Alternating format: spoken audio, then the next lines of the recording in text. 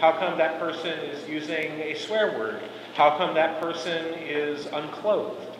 And so that kind of area becomes an issue for challenge.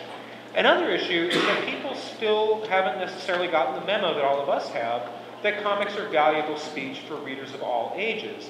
And so you still have concerns about the appropriateness of comics in the library environment. You still have concerns that comic books are in some capacity low-value speech that doesn't have a place in the public library system. So here's a sampling of common reasons for why comics are banned or challenged. Profanity and offensive language is very common. Sexuality or nudity. Violence or horror. Drugs or alcohol. Politically, socially, or racially offensive material, or offensive to religious beliefs.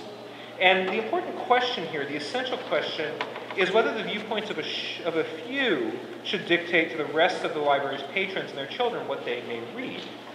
The Comic Book Legal Defense Fund upholds the core belief that the individual is the sole custodian and guardian of their own intellectual development. The parent is the sole guardian of their children's intellectual development.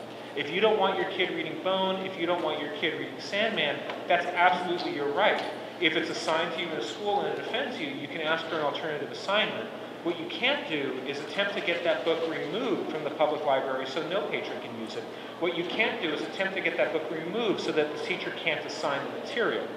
And so these are the values that the fund works very hard to uphold. And over the next moments, you'll see instances where challenges of the nature that I'm discussing have occurred. So the question we're all here for, right? So what comics are really banned? I mean, they must be some pretty awful stuff, right? Well, let's start with one that you wouldn't necessarily expect. Bone by Jeff Smith. In April of 2010, a Minnesota parent petitioned to remove the series from her son's school library. Ramona DeLay's son had just graduated the local DARE anti-drug program, and her kid brought home a copy of Bone Volume 4, The Dragon Slayer, and was shocked, I say shocked, that the book depicted this character, Smiley Bone, smoking a cigar, or the fact that one of the humans in the series, Lucius Downs, owns a tavern, and there was a beer selling competition between Lucius and Phony Bone that provides a significant source of humor and plot point in the course of The Dragon Slayer. And so this created national attention and got the attention of both the fund and Jeff Smith, who wrote a letter to the library explaining, the value of Bone and kind of decrying the ban attempt, that if this lady doesn't want her kid to read it, that's absolutely her right as a parent. But why deprive other kids this modern classic that is translated all over the world and has brought so much learning and so much joy to so many people? And so the letter from Smith was read at the community's hearing. The challenge was ultimately rejected by a 10-to-1 vote. So there, is one of your first examples of the challenge to the ban. The book was brought as a challenge. The challenge did receive media attention, but ultimately, saner heads prevailed and the book was allowed to stay in the library. Nudity is a constant issue that we're going to see brought up in the course of why people ban comics. And In the Night Kitchen by Maurice Sendak is a frequently challenged book that has received a variety of attentions and challenges and problems because it depicts this little boy having a naked dream running through the kitchen.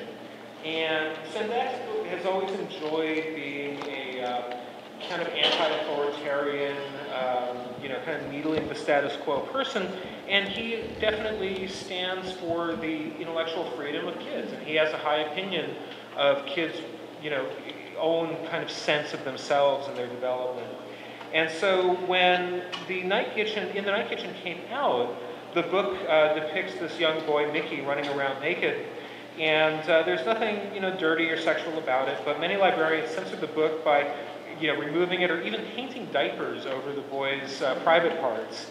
And first the editor, Ursula Nordstrom, thought that, well, this is, clever and kind of funny, but then she thought about it more and she wrote a letter saying that, I am indeed distressed to hear that in the year 1972 you burned a copy of a book because a person did go to that extreme and burn it.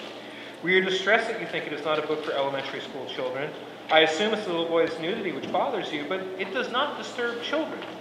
I think young children will always react with delight to such a book as In the Night Kitchen, and they will react creatively and wholesomely.